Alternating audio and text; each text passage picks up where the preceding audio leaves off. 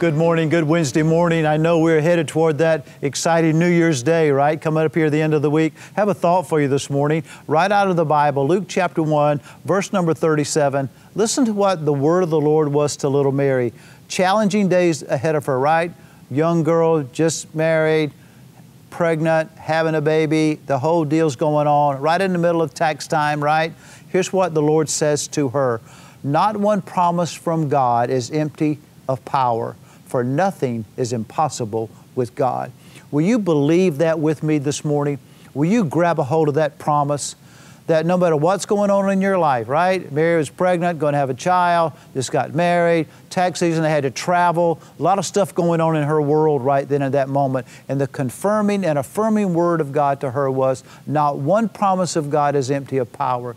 Meaning that when God gives you a promise, there's the power inherent within that promise to perform what it says. Ooh, come on, good preaching ground today. I may warm that one up for Sunday, who knows, right? But know this today, what God has promised to you, He will perform in your life. Because nothing you're facing this morning, no circumstance or situation you're facing is impossible with God. If you will draw nigh to God, receive His presence, receive His power, nothing shall be impossible with God in your life. I want to pray with you. I'll be right back.